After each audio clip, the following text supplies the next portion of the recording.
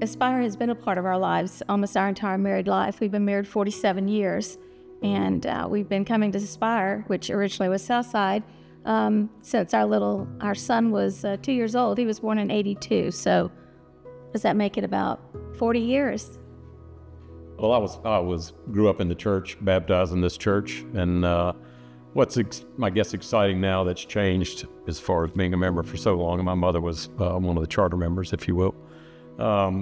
Watching the diverse international way that the church is growing now, the lives that are being changed, that are being brought into the church, and forming those churches, which is going out, looking more like society today, and so what is preached from the pulpit is what is the most important thing with this church, and I think that's stayed consistent, and that's why it's made it for 85 years.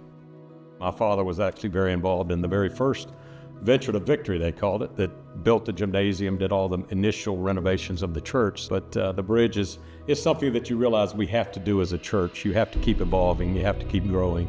And I think the heritage of my father doing it and being a part of that, and always being fiscal responsibility of the church, and your tithing and giving to the church is something he ingrained in us as children and all through our lives.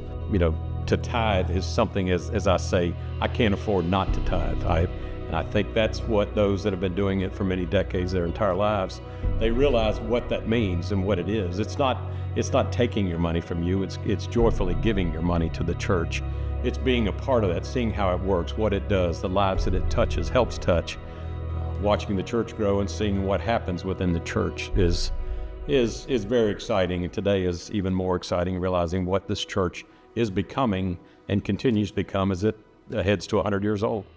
Just watching the area develop and seeing how we've played a part in the success of San Marcos Square with the addition of our parking lot. To see that gymnasium being used as a community resource now is exciting, because that was our vision back when we initially built it. And then building community within this community is vital, because it's starting to grow back, it's starting to increase population, and so I think it's the fact that the church is so involved in the community is very important to the growth of the church and the continuity that's going to come with that. I feel like God is leading us into this new role of leadership with the Bridge campaign. I feel like we've been prepared with our many years of experience, where maybe people are looking at us to set an example. Would you agree with that? Yeah, I think so. It's if whatever I say or whatever I can do can influence someone young to realize, if you can't give something and be a part of it so that it can touch your life in the same way, and you can know that you'll always have been a part of that, whether you stay at this church for 2 more weeks or like we have for 50 more years, you will still be able to come back to this church, because it will continue to exist, continue to grow and be a part of it, and you can say, hey, I help with that, no matter where you are. You have to look at it. First, you have to pray about it completely.